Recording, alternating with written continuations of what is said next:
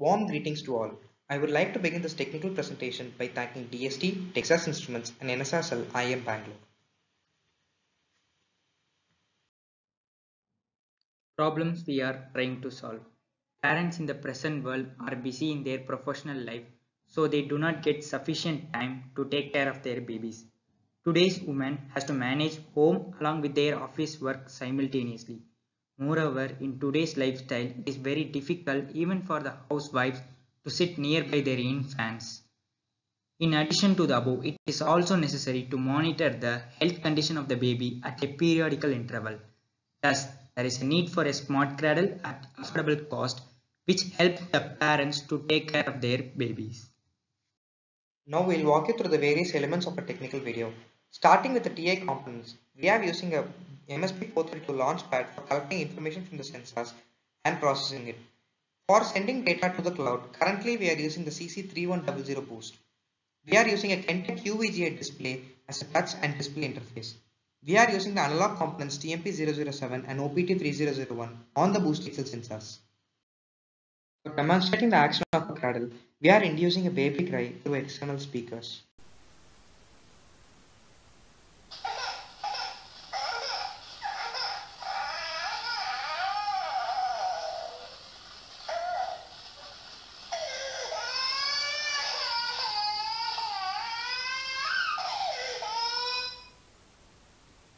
When the baby movement is inside the cradle begins to swing in higher speeds.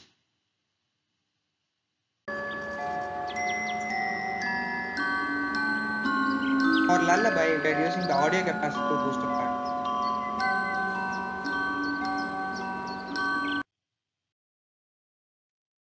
For the display interface, we are using a Kentech UVGA display. Now we are sending all the display information through a refreshed cycle. We are also printing the Wi-Fi network name and the status of connection and also the signal strength once it is connected to the network. We are using a Boost XL sensors as a sensor interface. This has two analog sensors, that is TMP007 and OPT3001. We are using the ThinkSpeaks cloud service to send data through IoT. We are mapping the data we are sending through different fields. There are totally 8 fields, of which 2 are string fields. String values cannot be visualized on the ThinkSpeak cloud itself. The ThinkSpeak service has an additional advantage of sending data through the JSON protocol. We can receive the data through a JSON protocol and other dashboard platforms like the Freeboard. We are now using the Freeboard platform for visualizing the data. We are receiving the data through the ThinkSpeak's JSON ID and then mapping it to respective fields like the signal strength mapped to field 8. We are receiving the baby image as a static URL from the code. Further improvements can be made for an existing cradle structure. A redesigned structure which includes a stepper motor in the axle can provide a small form factor. And regarding the power supply should be designed more efficiently and the battery size should be reduced. Inclusion of TI's mmWave sensors can provide the cradle the healthcare monitoring facilities. A cradle is used only for a period of 1 to 1.5 years.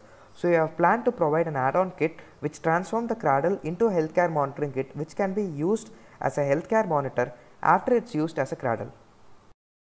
I thank DST, Texas Instruments and NSRCELL IIM Bangalore for providing this golden opportunity.